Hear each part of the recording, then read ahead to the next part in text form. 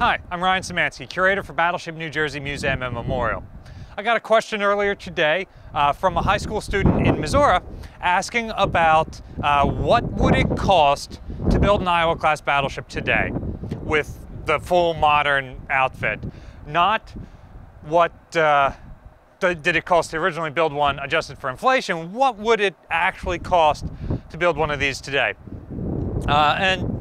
We've covered videos talking about the battleship in the modern world a couple of times in the past, but 2022, we've got a new level of inflation, so I had to look it up again, and we're going to talk about what I found out.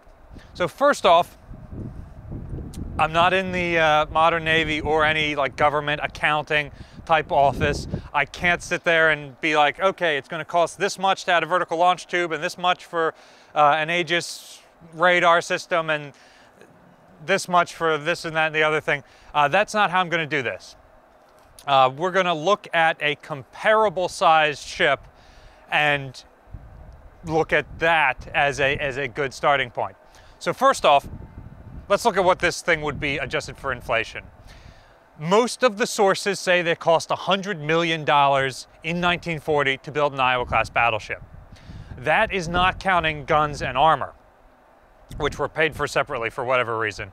So really, $150 million is more like the cost to build an Iowa-class battleship in 1940. You adjust that for inflation, and it gets you somewhere between $2 and $3 billion. If you're looking at the 100 million, it's about $2 billion today, 2022. You look at the 150 million, it puts you around 3 billion. So how does that compare to, obviously that's just building a 1940s era ship today. What would it be if we start adding all the modern electronics?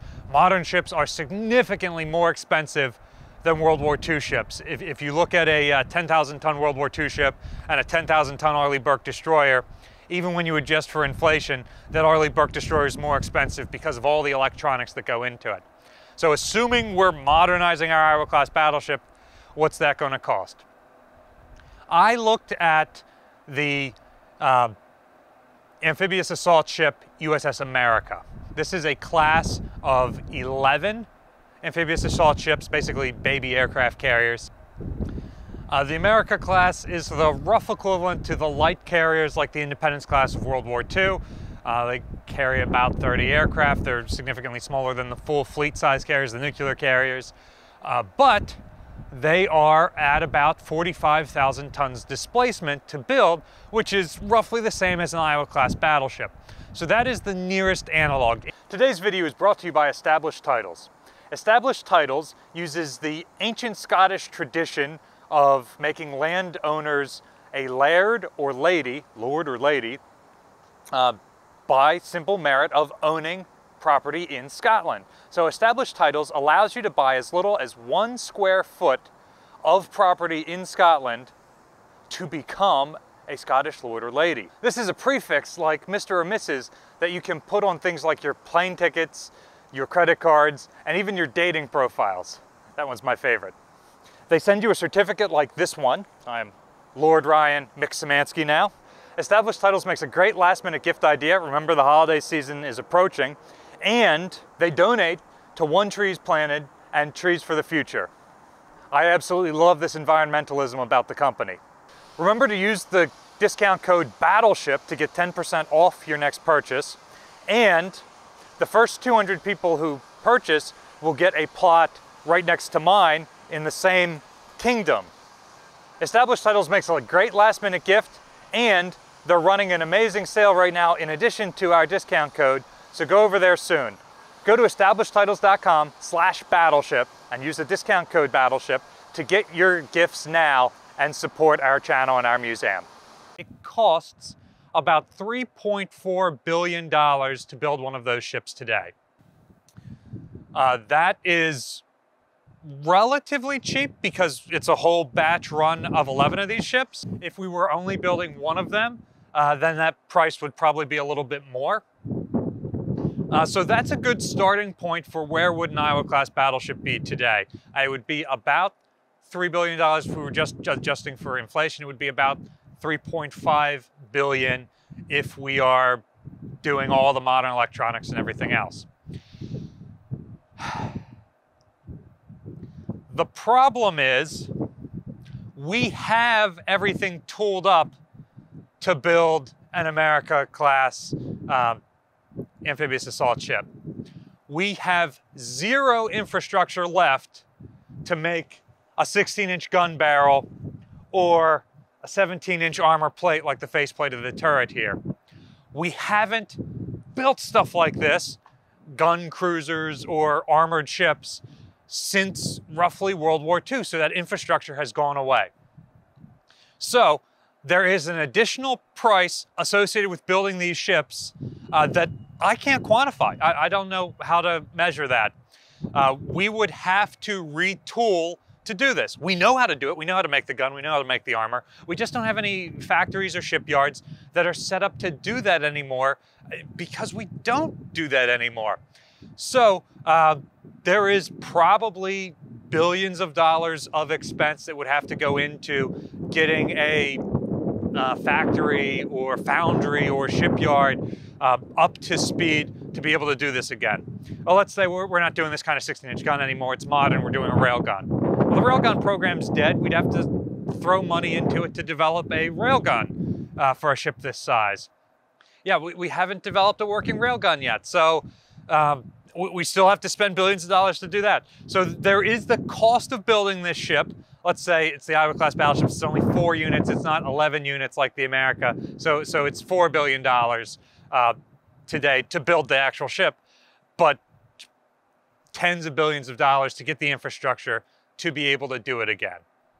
So you look at that and then you're like, okay, what is it going to cost to reactivate an Iowa-class battleship?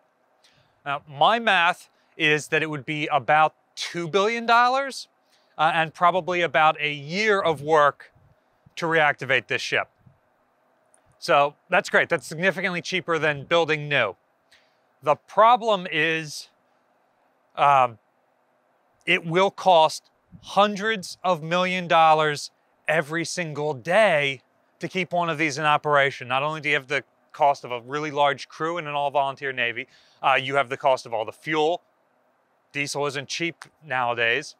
And you've got the cost of maintaining a ship that's 80 years old. In the 1980s, when these ships were 40 years old, they were constantly changing out plumbing and other fittings like that, and that costs money. And nowadays, just crank that up to 11. We have to do that as a museum, and we don't have the ship going through the concussion of firing these 16-inch guns. So the initial cost, very cheap comparatively to bring one of these back, very expensive to keep them in service.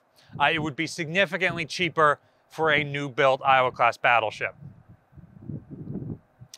Especially if you're comparing this to, say, the capital ships of the day, a Ford-class nuclear carrier, which costs over $13 billion a unit.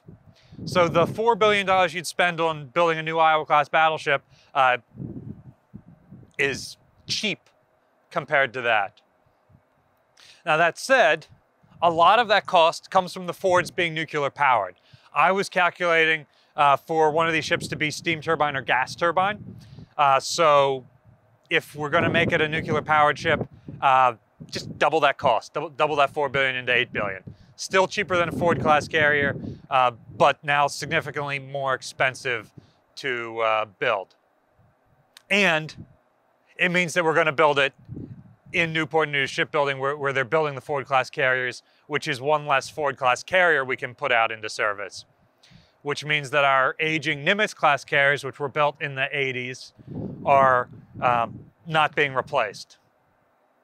So there's all sorts of things like this you got to consider when you're doing this. Or you can spend billions of dollars and build a new shipyard that can support an Iowa-class battleship and nuclear reactors or whatever. And you're paying for it one way or another.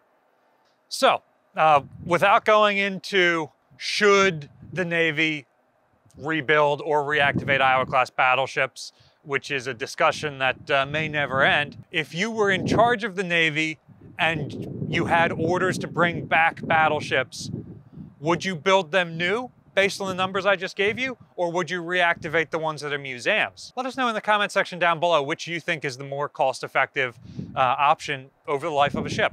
Battleship New Jersey receives operating support from the New Jersey Department of State, also from a number of other businesses and private individuals like yourselves.